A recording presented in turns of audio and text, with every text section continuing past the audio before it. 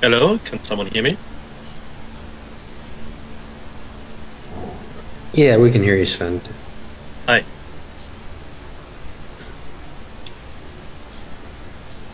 So yeah, you get about 5 minutes.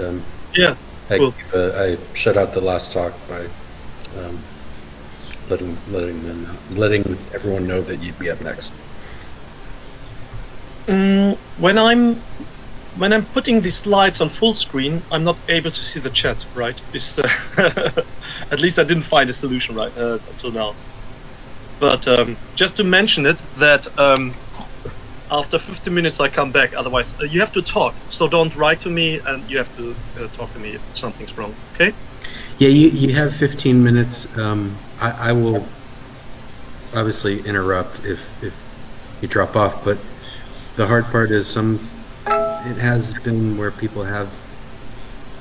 some speakers have been lost with audio and then continue to talk. So, you know, if you want to say, hey, can you hear me? I'm sure if you have any doubt. I'm sure without doubt. Exactly. I'm sure it would be helpful. But I mean, your talk, I believe, is only 15 minutes. So I mean, like, yes, you know, we should all be. I mean, I'm sure there's enough time. You know, you'll have moments to check and see if we're still there. Sure.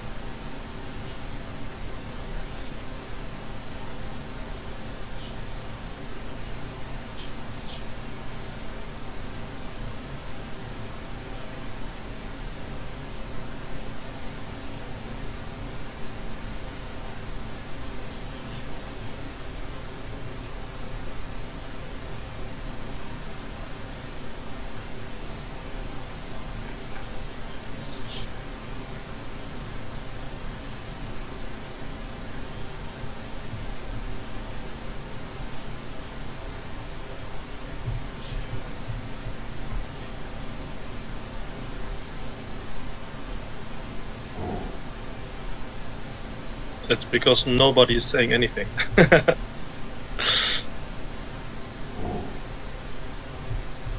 We're just waiting for the full hour, but well, we might start. 1 minute is the beginning is. It's up to you. Anyway, yeah, let's start. Come on. And I have 1 minute for questions. Okay, can you see the slide? Yep. Okay, so it's about the ODF Toolkit. And first to myself, as I said yesterday, it was my 21-year anniversary, because on the 5th of October I started staff assembler. And I'm, well, the maintainer of TDF ODF Toolkit, meaning there's no real maintainer, but it's I was responsible at Sun for the ODF Toolkit, or the ODF DOM, and I'm still clung to it. And since a few months, I'm editor at DC, similar as Michael Stahl, and also co-chair since last month. And you might know this year from the ODF Toolkit, we used this recently for validating the ODTs from the specification and found some errors, and Michael and I fixed them. They should be online so far, I believe. And the full set of scenarios that have been covered by the ODF Toolkit is aside of the ODF validator. There's a web archive you can create, and you can install it easily local, what I'm doing on the Tomcat, for instance. You can use the ODF validator.org as well. And you can use it like a LibreOffice in regression tests by Java, command line. And I fixed it that you can use the Y as well. So, and then there's some called XLT runner. There's just, you can run XLT directly on the ODF files without unzipping them. And the core part is the ODF DOM, which been used, which was created in the beginning of 2000 by Sun and IBM.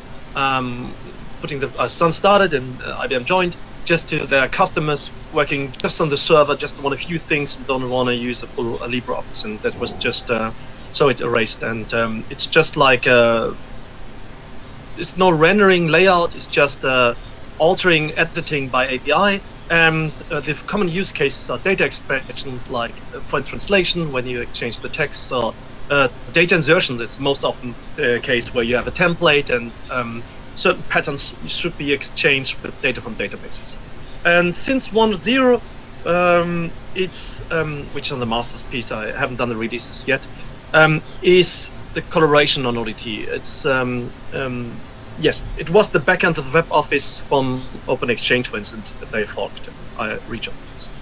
And to tell more about the architecture, it's the ODF DOM is being created by a source code generator, and the ODF validator uses ODF DOM. So does the XLT runner to do the trick to access the XML to be translated. And there was a fork, a simple API from IBM that's been deprecated in 1.0. It's out in 0.0, it's deprecated now. And unfortunately, IBM never rejoined. I mean, yeah, they're not active, and it's so much duplicated code, it's not worth it. And we have to take parts which are useful back to the ODF DOM high layer. And so the source code generator, I mentioned yesterday, the specification is like a blueprint, and it has, for instance, the side of the specification, the ODT document is also a grammar, and this grammar has 18,000 lines of text, and there's a lot of XML and attributes that ODF DOM is being created of. ODF DOM basically is a DOM tree, but it's a type DOM tree. So there's it's text P element, and you have special API that belongs to a paragraph. So it should ease the usage of ODF without knowing much about the schema. And to read this, the multi-schema validator is being used, which was once done by Sun, and yeah, I'm planning to take this over into the TDF as well, because it's not had been not updated, and I'm still working on this. And the last thing, there's also some work in ODF 1 on it's in the to have a graph built up from the schema, and it's not completed through Velocity. Still use the multi-schema validator and not Tinkerbell, but that's what I'm doing. And the Velocity is some in the open source project to is a template engine where we create Java source. We generate Java source files and creating and filling them with the data from the graph. So that's the basic trick here. What the architecture is, the package API is based on the ODF 1.3 part 2. Currently it's still 1.2, but I have to update it soon. And the XML layer is based on it's always a different ODT document, so part 3, the schema. And the last thing, the schema layer, is what I mentioned yesterday, is missing yet, and we should do this in the ODF specification to have a high-level view on things, because the users know what a table is and what a paragraph is, and even more interesting, they know how to change it. Like, it's very common that people want to insert a row or insert a column, but it's not specified. There's no interoperability on these changes, and this semantic high-level view and the changes should be added. And this is like work in progress. So what's this? Oh yeah, this is blue here, strange.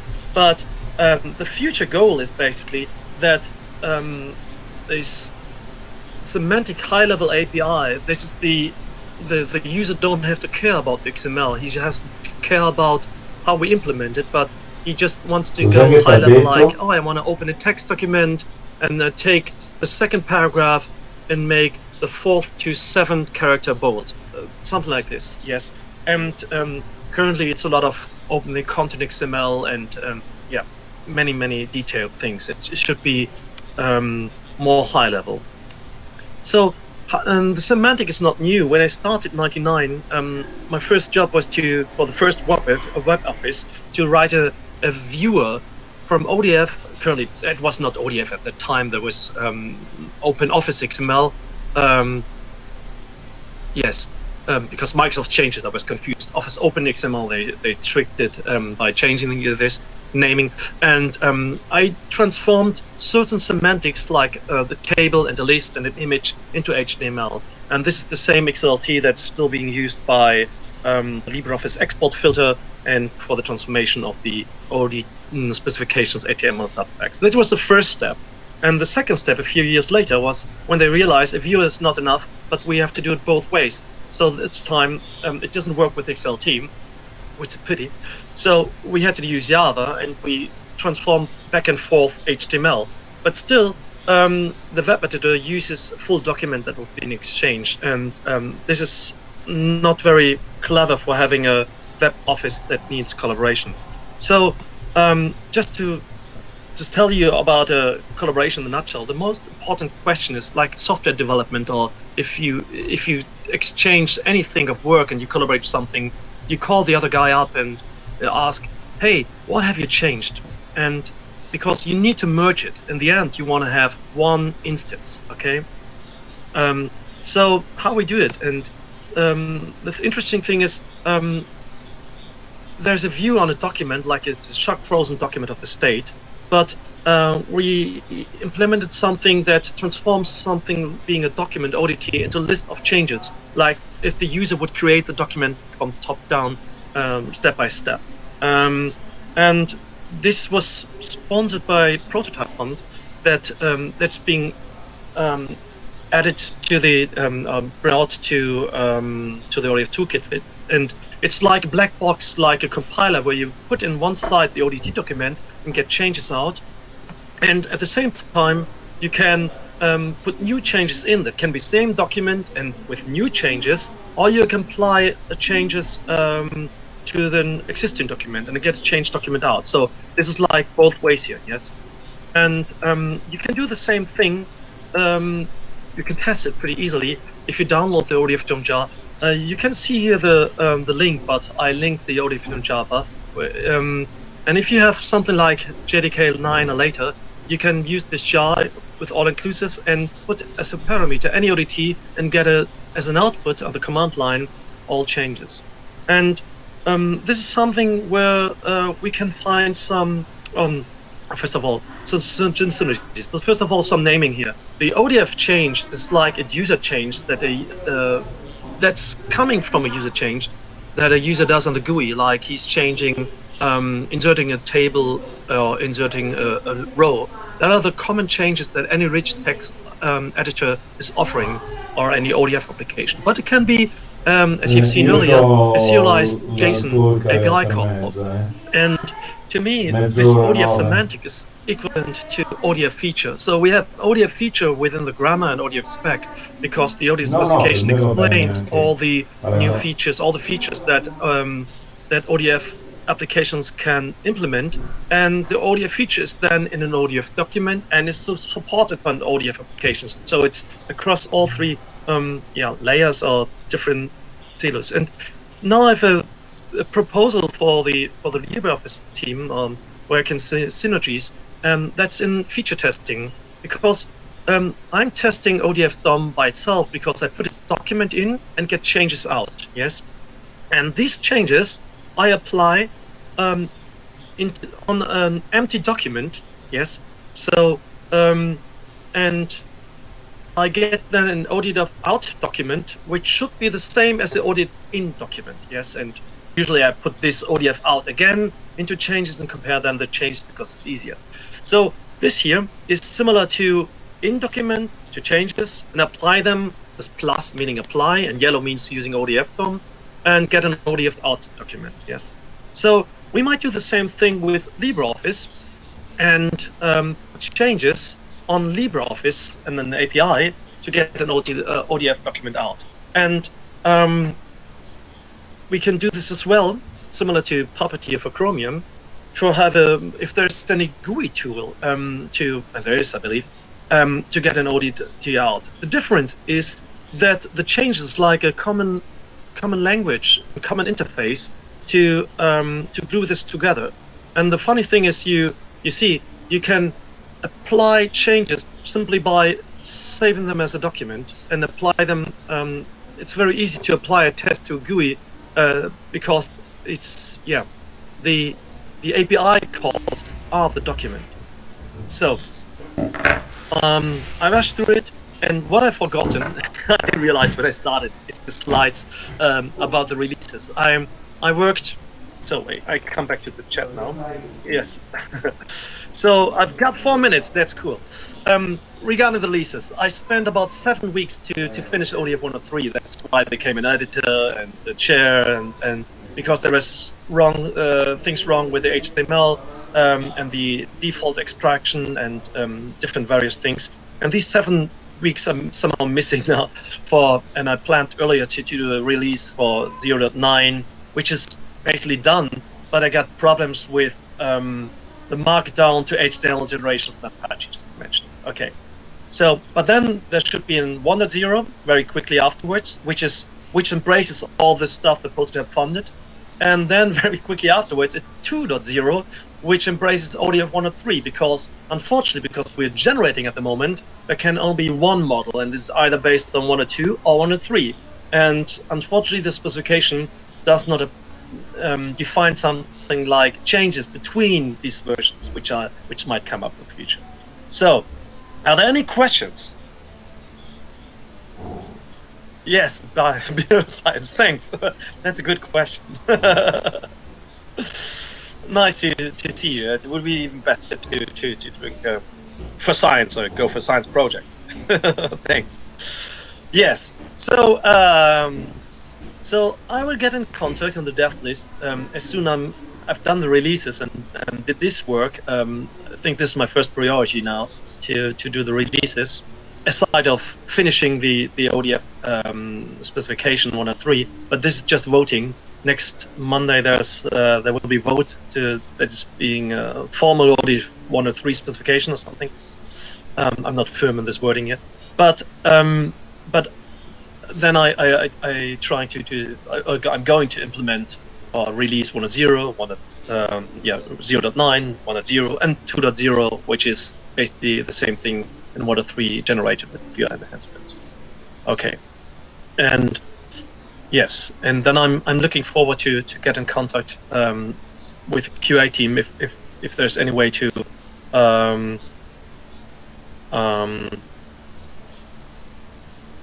if there's synergies between ODF DOM from the TDF and LibreOffice. Yes, I just realized that. Hi, Michael. You joined a little late. Some screen problems here. Okay.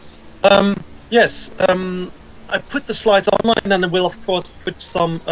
There's something I forgot. Because I've got problems with Markdown and GitHub Markdown, and I spend a lot of time in. I fell in love with Swings, which is not a science project. It's yet another Markdown, but it's made for it's for Python, right? And I saw the MongoDB, which is a wonderful front end. I'm going to test this, and maybe we can have synergies there as well. And yes, but I write this on the list. I'm not done yet. I guess yes. Is there any question? Do you hear me? We can hear you, yeah. Okay. Come on, any question? What? What is science? I didn't understand. Okay. So, so no further questions. I guess I give room. The next is about to start now. It's me, yeah. Bye-bye. Bye, Svante. And if you can stop sharing your screen. I tried. Where is it? Give me. There should be a button in the bottom left of the Jitsi window. There we go. And now, hopefully, all being well, I can share